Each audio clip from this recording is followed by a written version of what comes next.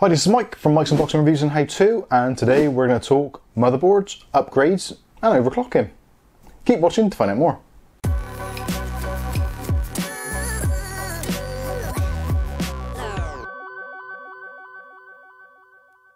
Okay, so in today's video we're going to be discussing motherboard possibilities, overclocking, what CPUs work best with what boards, and what you should do when you're thinking of upgrading, things to look out for, and all that kind of stuff. And this is all related to the AMD AM4 platform. Now, if you've been directed to this video from another one of my videos and I've linked it, then there's a good reason for this. This is because we're going to go into detail of what boards can overclock, which ones can't, which ones have limited capabilities, and all those kinds of things. Now, some of the items I've got here on the desk are for reference purposes only, and to try and illustrate what I'm trying to tell you. Obviously, you can swap and change these parts out for other parts. We will be linking some in the video description so you can see other suitable solutions which I think will be good for you. So with that said, let's get straight into it. So the first question that I'm going to try and answer is one that I get very, very frequently, especially on the A320 based chipset boards, which I've done quite a few reviews of. And people ask the same question: will this board be okay for overclocking, and will I be able to get a certain amount of frequency out of the chip? Well, the quick answer to that is no, but it's not quite as straightforward as that. So let's go into a little bit of detail of the A320 chipset. Now, the A320 chipset is designed as a budget alternative against the B450, the B550, X570s, all those kinds of things. It is at a certain price point. And the reason for that is because it is a limited chipset.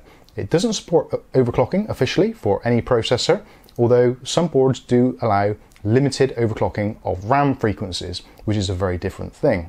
So let's take an example. So if you're buying, say for instance, a Ryzen 3 2200G and you're planning to put it on an A320 motherboard and you want to overclock it to get a little bit more out of it, simply you can't.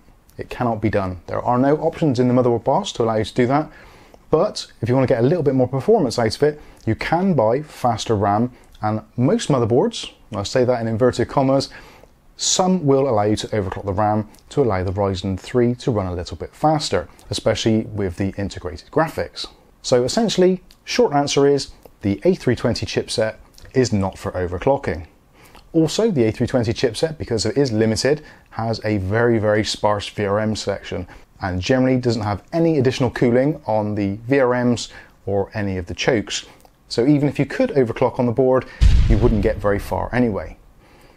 Now, to put another context on this, the A320 boards generally do support precision boost overclocking, which is the automatic overclocking feature built into most AMD processors. You can still get boost clocks and sustained boosts in some cases, but you cannot manually change the overclocking settings. It is all done automatically for you based on thermals, temperatures, voltages, all those kinds of things. So hopefully that clears up some of the questions on the A320 chipset. Also, another thing to bear in mind, if you are looking at precision boost overclocking, you will possibly need a slightly beefier cooler. So using the stock cooler from AMD generally is okay for some of the lower end chips, again Ryzen 3 2200G, 200G, that kind of thing.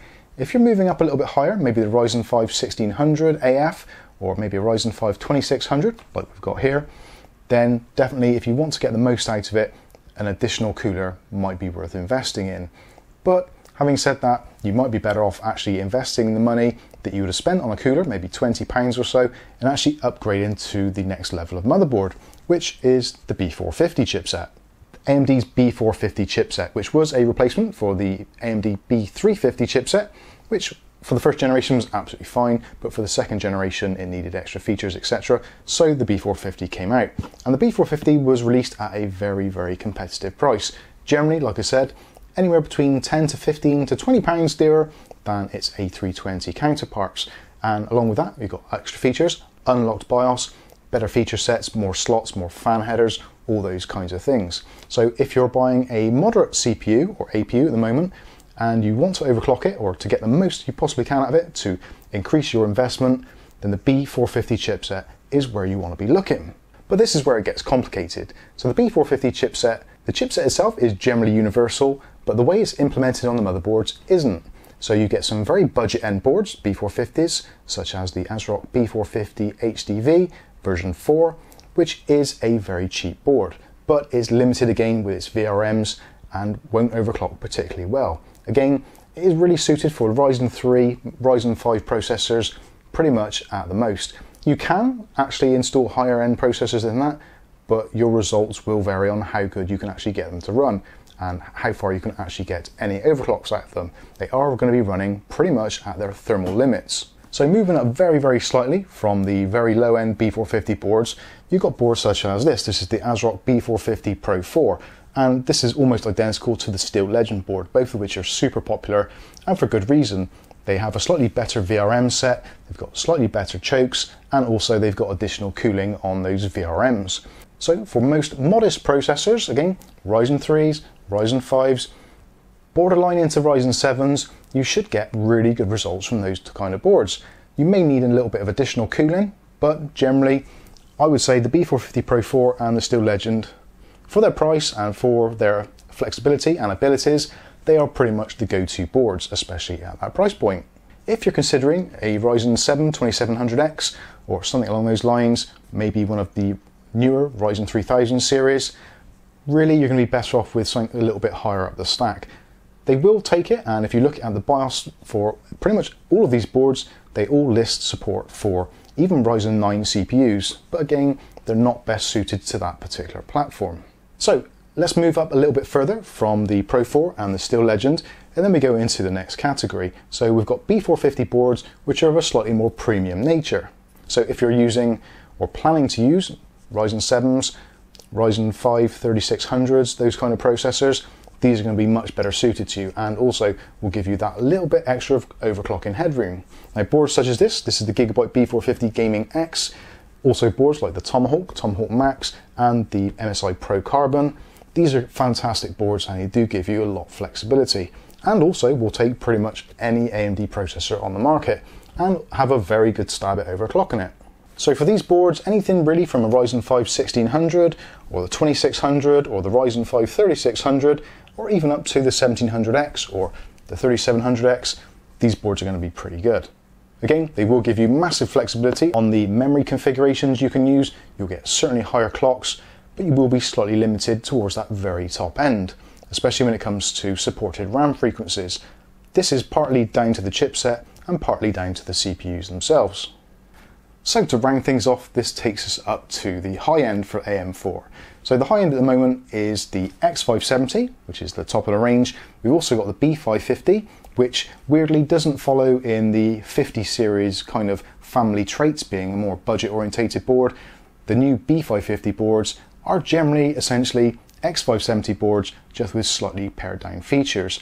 Quite often, they will actually have a very similar, if not identical, VRM set to their more expensive brethren, but they come in at slightly less price and lack some of the features like PCI Express 4. So if that is important to you for data transfers, and maybe you're looking at an SSD or NVMe drive which supports PCI Express 4, or maybe even a graphics card which supports it, then you might be better off still going with the X570 and spending maybe £20 to £30 more. The X570 boards can be paired with any processor in the AMD platform, but also do bear in mind that all X570 boards are not produced equally. There are good ones and there are less good ones. Now, even the less good ones, something like the MSI X570-A Pro, which is the pretty much entry-level board for the X570 chipset, still will do a pretty good job and will perform as good, if not better, than pretty much every B450 motherboard. For the higher end chips, it will suffer due to slightly lacking VRMs, and again, it will get quite warm under certain conditions. But with that particular board, if you're looking at maybe a Ryzen 5 3600, 3700, you're going to be absolutely fine. When you start going up to the heady heights of the Ryzen 9 series, that is when things start to get a little bit dicey and you want to be thinking of a slightly higher end board. Something else to bear in mind is also we will be getting newer 4000 series chips, which will be coming out shortly, which will be supported on the B550 and X570 chipset, and possibly maybe on the B450, depending on beta BIOSes and all that kind of thing. That is going to be down to your manufacturer. So if you're going to be asking me if a certain motherboard supports a certain 4000 series processor, unfortunately, as it stands at the moment, in the end of June 2020, nobody knows the real answer for that, at least not yet. But if you're looking for some form of future-proofing, if that is even a thing these days, or you want to be able to maybe pick up an older processor at a later date and then really upgrade your rig, something like the Asus TUF board is a really good choice. It's relatively inexpensive in the market of X570 boards because you can spend considerably more money. You can pick these up now for around about the £160, £170 mark, but this will be able to take maybe a used Ryzen 9 3950X in maybe a year's time and give you an absolutely fantastic platform. So if you're worried about spending a lot of money on a motherboard now and worried about your upgrade path, realistically, this is going to see you good for a couple of years at least. That's my thoughts on it. So that pretty much wraps up the video.